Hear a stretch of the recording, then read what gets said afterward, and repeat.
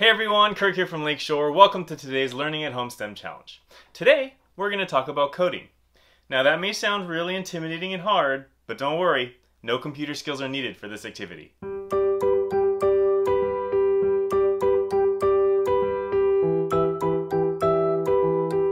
you hear the word coding, what comes to mind?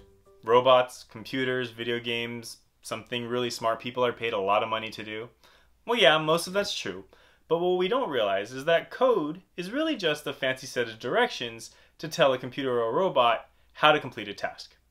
For example, have you ever walked into a store and asked to use the restroom and the store clerk tells you, well, we don't have them for customers, but if you walk out the store, turn right, walk down 3 more stores, turn right again, and the public bathroom's on your left? Well, they just gave you a set of directions to help you complete your task. Now, there are 2 ways to give directions. You can either do it like the store clerk and give a preset list of directions, or you can do it like the navigation in your smartphone, giving directions every step of the way. Now coders, like the store clerk, don't want to have to go with their robots every step of the way. So they give a preset list of directions that they call a program. Now today's activity is going to give kids an opportunity to be exposed to this concept, as well as a fun way to practice thinking things through before they act. Pretty valuable for coding as well as life in general. But to do this activity, here's what you're going to need. Kids are going to need a notepad and pencil to write down their programs. They'll also need something to mark a starting and stopping point. Now this can be as simple as something drawn on a piece of paper, like a star or a green circle for the start, or an X or red circle for the goal. Lastly, you'll need to lay out a large grid that kids can walk on. You can make your grid from things like paper, chalk, or cheap paper plates, or even playing cards, but whatever you use, know that it'll probably get messed up. You'll also need a large flat space to lay out the grid. Once you have your materials, let's set up the grid depending on however many units you have. For example, if you have 16 units or 16 pieces of paper, you can set up a 2x8 grid, a 4x4 grid, or even a 3x5 grid with that last piece of paper at the top. I'll tell you right now though, the more units you have, creating a larger grid will make the kids' programs a lot more fun and interesting. Also, make sure that your units are spaced about 1 child-sized step apart. Kids are going to be walking from unit to unit, so you don't want them to be too far. Once you have your grid set up, let's get started.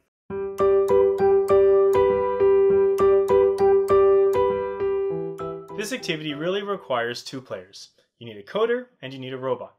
Now, you can do this activity with 1 kid, but encourage them to find or even make a robot that they can use to help play that part. Either way, have the coder place the start and goal markers somewhere on the grid and explain to them that the challenge of this activity is to create a program or a list of directions that'll help guide the robot from the start to the goal. Explain to the robot that they have to follow the directions in order and that they can only walk forward in the direction that they're facing. So if the first line in the program is the number 3. That tells the robot that they should walk forward 3 units. So if the next line in the program says turn right, or it shows a little arrow, that tells the robot to turn in place, stop, and then move to the next line in the program. Do this until they've come to the end, at which time look around and see where they ended up.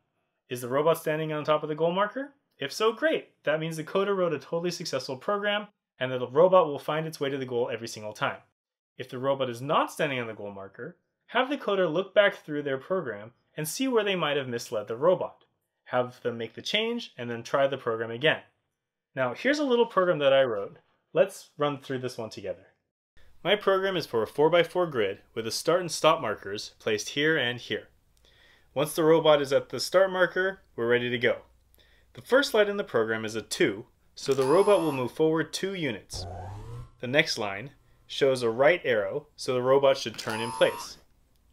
The next line is a 2, so the robot should move forward 2 more units. Next is another right turn, so the robot will turn in place again. Finally, the last line is 1, so the robot moves forward 1 unit. Okay, so the program's over, and the robot clearly didn't make it to the goal like we had originally hoped.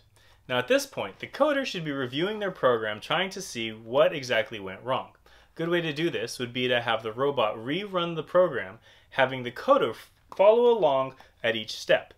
Once they find out a place that they can make an adjustment, have them fix it and then retest their new program. In this case, The second turn caused the robot to turn away from the goal instead of towards it, so we would want to turn this right turn into a left turn. So let's make that adjustment and run our test again. Now that we've made an adjustment, let's see what happens. Start the robot at the starting marker and move it forward 2 units, then turn right and then forward 2 more units. Now this is where I made the adjustment. Instead of turning right, the robot turns left and then forward 1 unit. And look at that. The program is over and the robot made it to the goal marker. Going through a program, making adjustments, and retesting is exactly what coders do when they debug a program. They're looking for and fixing errors in their code. Now, once kids have become comfortable with this activity, you can level up the complexity by removing units in the center of the grid. Tell the kids that those are now obstacles, be it a mountain range or a bottomless pit or a pool of lava, but they have to now write a code that'll get their robots around the obstacle and still end up at the goal. I hope you've enjoyed this Learning at Home challenge. Be sure to like this video and subscribe to the Lakeshore Learning channel to see more. This is Kirk with Lakeshore. Until next time, keep on learning. Keep watching our Learning at Home videos. Plus, visit lakeshorelearning.com for thousands of free resources.